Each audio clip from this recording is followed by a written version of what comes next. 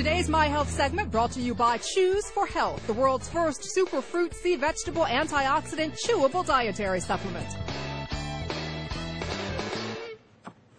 Now, we've all been told how dangerous cholesterol is, how it clogs your arteries and leads to diseases like stroke and heart attack. But some cholesterol is actually good for you. And without it, believe it or not, you would actually die. Here to tell us more is our resident health expert, Dr. David Friedman. Welcome back to the show. Hey, Beth. Good to see you. Now, we love having you here. Cholesterol is something we hear a lot about. And we hear some bad things, but it's not all bad for you. Not all bad. Actually, without cholesterol, we couldn't survive.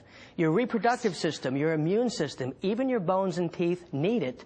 In fact, your brain is made up mostly of cholesterol. So the more cholesterol you have in your brain, the smarter you are. In fact, that's why one of the side effects of cholesterol-lowering drugs is a memory loss. Oh, wow, because it's depleting it from your brain. Depleting it from now, your brain. You caught my attention with reproductive system. So I'm in the reproducing years. What can cholesterol do for my reproductive system? All right, listen up, husband.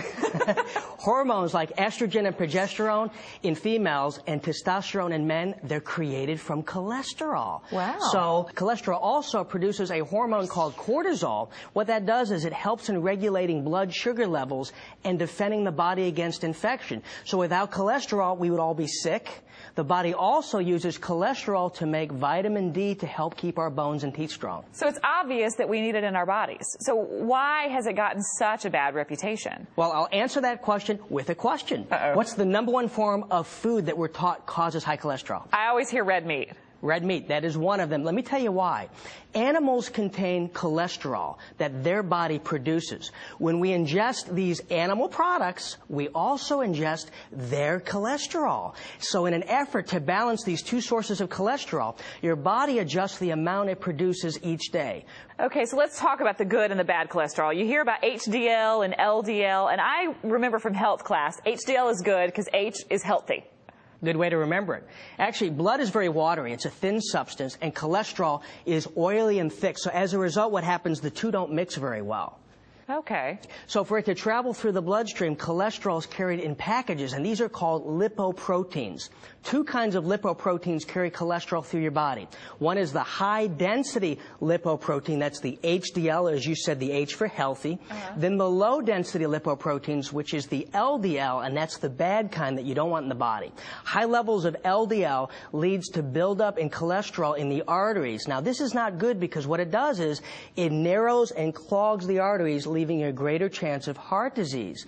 HDL cholesterol, the good kind, carries cholesterol from other parts of the body back to the liver where it belongs. Think of HDL as the trash cleanup crew going through your bloodstream. The higher your HDL cholesterol level, the lower your chances of getting heart disease. Okay, so let's figure out what we can do, like what foods that you can eat. What foods can you eat that raise the good cholesterol and lower the bad? Well, diets high in fiber have been shown to lower LDL cholesterol by as much as 30%. Wow. To raise your HDL, eat more fiber, whole grains like oatmeal, barley, nuts, and beans. Also eat fish high in fatty acids like tuna and salmon. Now, what these do is they increase your good HDL cholesterol. In fact, research published in the American Journal of Clinical Nutrition shows that daily omega-3 fatty acids from fish could lower triglyceride levels as much as 25%. Wow. Last recommendation, drink red wine in moderation, because what it does is it increases your HDL cholesterol,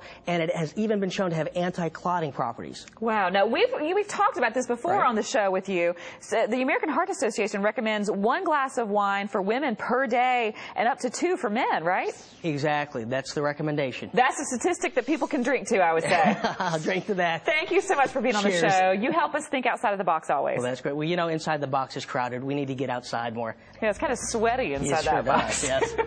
Now, if you want to see this story again, or if you want to ask Dr. Friedman a question, just go to our website, thebalancingact.com/askthedoctor.